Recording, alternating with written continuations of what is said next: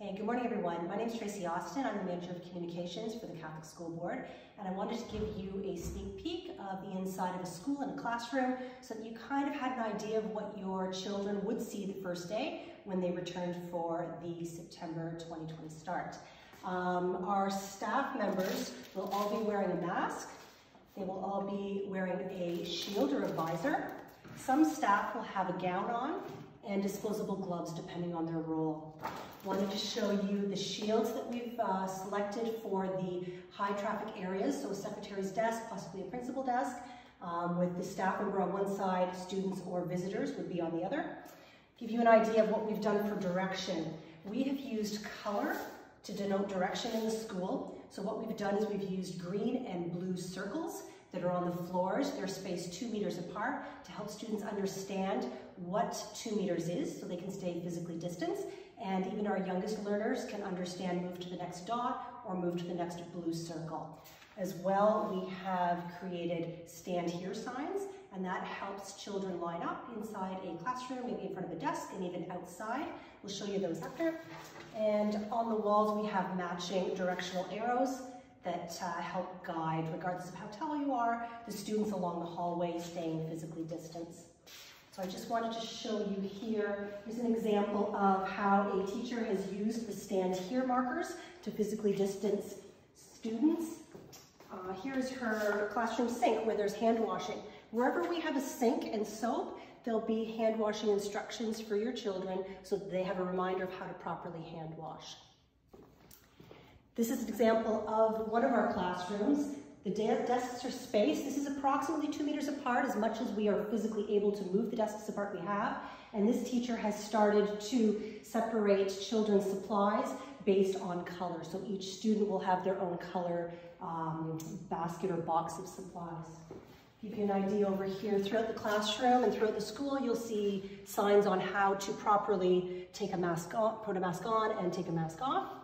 And around here, every hand sanitizing station that are in the classrooms and throughout the school have instructions on how to use those hand sanitizers, which is really important for our students to remember. Take you out to the hall, and here you can see the directional arrows and how we've used them. So the blue takes this traffic out, the green takes this traffic in.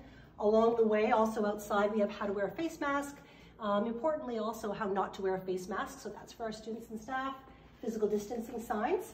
And the students would just follow the arrows. We have these stanchions throughout the schools, and they just help separate students in an area that can be quite congested sometimes. So I'll take you this way. If we go outside the school, you'll see on all the doors, and I'll go over the signs after, there's different signs for visitors to see, and there's directional arrows that go out, and they continue outside to take the children safely out to the playground. Hi, I wanted to show you some additional safety measures that we've implemented throughout our buildings. We have used red tape to denote an area where a student shouldn't go or something that a student shouldn't use. So a student might see a red X on the floor. They know not to go in that space. Here's an example of red tape used to cover the drinking portion of a water fountain. So students are not to use the drinking portion of a water fountain. We do have water refilling stations throughout our schools, so students will have water bottles that they can use the water refill station with, but not the mouth fountain. Here's an example of, again, how to wear a face mask sign, respecting physical distancing. If you follow the flow of traffic, we see our direction takes us around the corner. This is the front of one of our schools. We do have our social distancing stanchion that keeps students and staff separated. On the way through, you'll see more respect physical distancing signs. And here is a sign-in station at a school. So the staff members need to sign in so we know who's in the building and when they leave.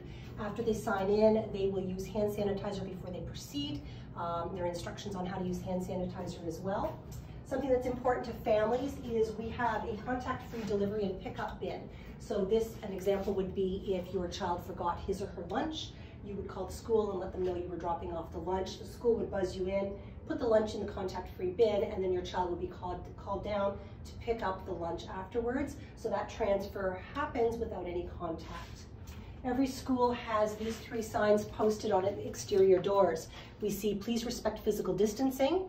This is really important. Stop if you have any of these following symptoms. Do not enter this building. go seek advice from your healthcare provider.